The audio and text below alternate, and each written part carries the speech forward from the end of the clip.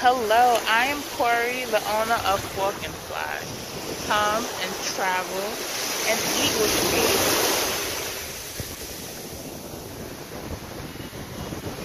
me. Hey everyone, thank you for tuning in. I am Corey, the owner of Fork and Fly, and this is a resort view for the Royalton at Negril and also the Hideaway at the Royalton Negril. This is not the room, but if you want to see this room, stay tuned. I will be making a video about this resort and this room. So I stayed at the Hideaway at Royalton, which is an adults only, which means it's 18 and older, all inclusive. Then you have the Royalton side, which is family friendly. There's actually nothing splitting. It's like an imaginary line between the two resorts. There's actually a third one there called the Grand Lido, which is an all-natural resort. But I'm just gonna talk about the Hideaway at Royalton. Check-in, once I checked in, it was a breeze, and this is all during COVID, so you have to keep in mind, and I also have to keep in mind that things are different everywhere that you go, everything that you do. So once I got to the lobby, they took my bags. I waited in the lobby until somebody greeted me, which is like less than a couple of minutes. They gave me a welcome glass of, it was something blue. I forgot what it was called, but it was good. It was tasty, refreshing. You know, once you travel the distance that it takes to get from Montego Bay Airport to Negril is about like a good hour 15 minutes or so. So it's very refreshing once you arrive. I believe it was the bellboy. He came, greeted me, and walked me to the Diamond Club. So the regular Hideaway area wasn't open, I don't believe, the Diamond Club. So we had to go on the Royalton side, which is fine. And then that's where I did my check-in process. I was greeted by my butler, and I was told that I was upgraded. It is my birthday, so they knew, you know, they try to accommodate if they have it available. Me being a travel agent, they try to accommodate us. And me being a travel agent, I will accommodate my guests. Like if you let me know you're having a special occasion or anything, I mark it down, do my job, and letting the resort know so they could take care of you guys. But anyway, so I was upgraded. My butler walked into my room. If I had my bags, he would have brought it too, but that's another story. My bags was left in Fort Lauderdale on a connecting flight. Once I arrived, I had the one-bedroom presidential suite. Beautiful room, beautiful room. It was just me. More than enough space for 1, 2, even 4 people. I believe a good 5 people can fit in there, or maybe more. I will let you know about that. The room was beautiful. The resort is, I believe, 3 years old. There were a little bit of touches that can be done, like in the hotel, like cracks in the wall, like that. Not major cracks, like, oh, that's a big, no. It was like little minor things where it needs to be kept a little better. The bed was comfortable. I had 2 refrigerators. Those were stocked, which I was surprised because I went to other resorts and they don't stock it ahead of time. When you call down, they'll give you whatever you want. But this, at the Royalton Hideaway and stuff, they had the bars stocked. They didn't have the in-room liquor, but being a Diamond guest and at the Hideaway, you get a couple of bottles, something like that. So yeah, you just have to call that down. Room service, due to COVID, I went to another Royalton. They had a full room service menu. It's on the television. This time in the grill, it was maybe 8 to 10 items. It was like 3 appetizers, about 5 entrees, and like 2 desserts. Typical, like, for instance, the appetizers was like a cheese platter, hummus,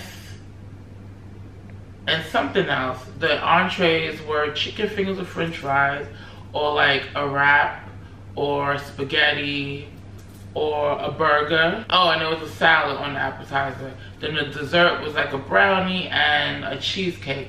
So that was it. And the only complaint that I have about that is room service was 24 hours, but late night, when you have like cravings, the sports bar closes at 2 a.m., which the sports bar has different food. They have like hot dogs, the burger, macaroni and cheese, some wings, jerk wings and plain wings, a couple of other things, like maybe 3 other things that was on the list.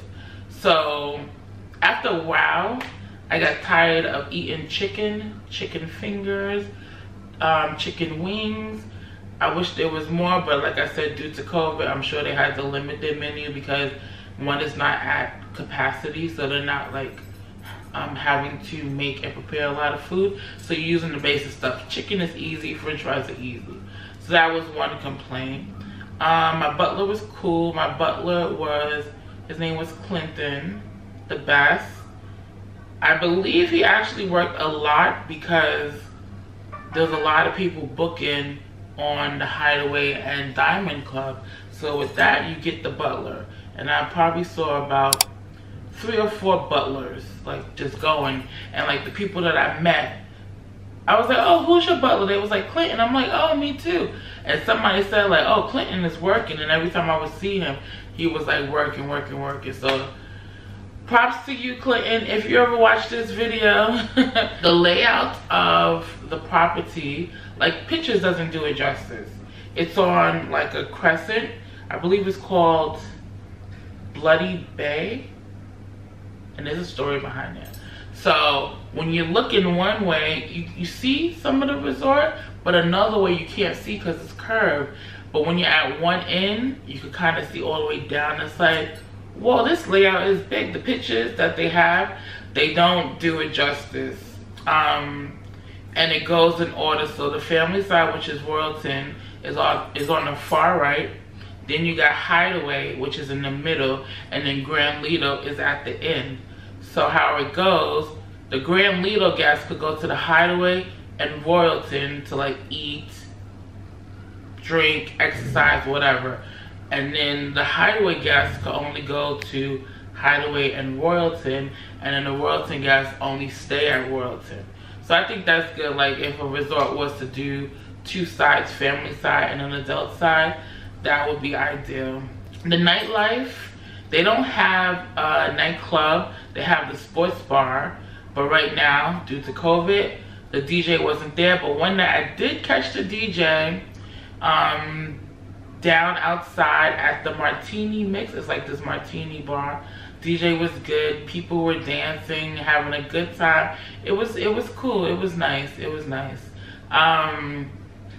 The pool, it was, I believe it was one main pool on the Hideaway side, and then on the Royalton side it's probably 2 or 3, but like I said, the guests on the Hideaway side can go to the Royalton side. The drinks were good. The food, okay, so I did have breakfast at the buffet. The buffet isn't open for dinner. The buffet was only, I believe, just breakfast.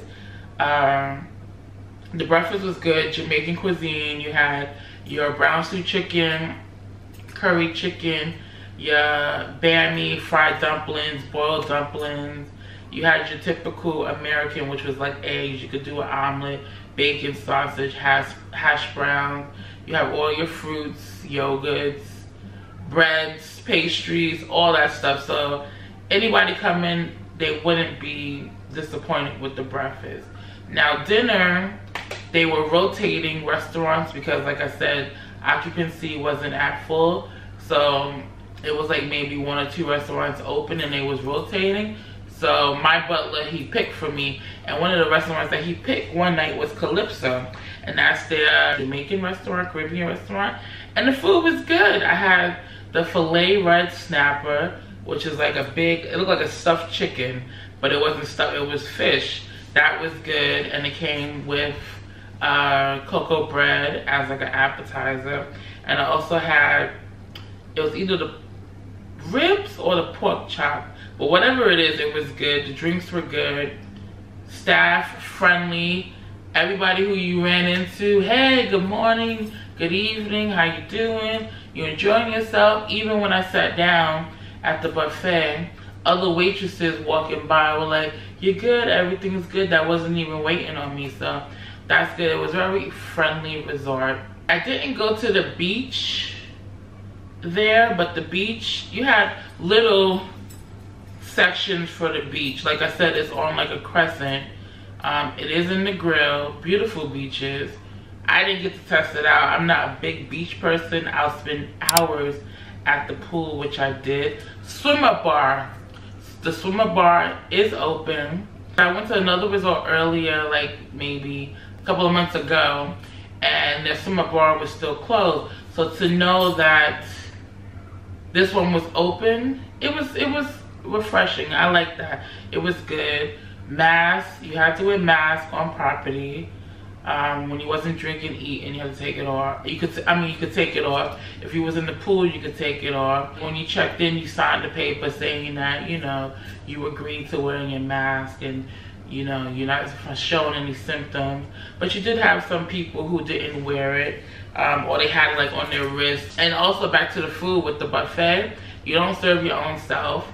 You have staff behind there. You tell them what you want, they plate it, they give it to you. I like that way. I think once all this is over, I think buffets like in these resorts should keep it that way. I like it that way. And maybe back at home, like when you go to all you can eat buffet, I think they should do that, but that might be a little difficult. The lines might be a little too long. But that is basically my review for the Hideaway at Royalton Negril. I definitely will be back because that was a short stay. I really enjoyed myself. If you guys are looking to head there or any other Royalton property or any destination or resort in general, please contact me, Corey. I am the owner of Fork and Fly. It's my own travel agency. I specialize in food and travel. Thank you for watching. Have a great day.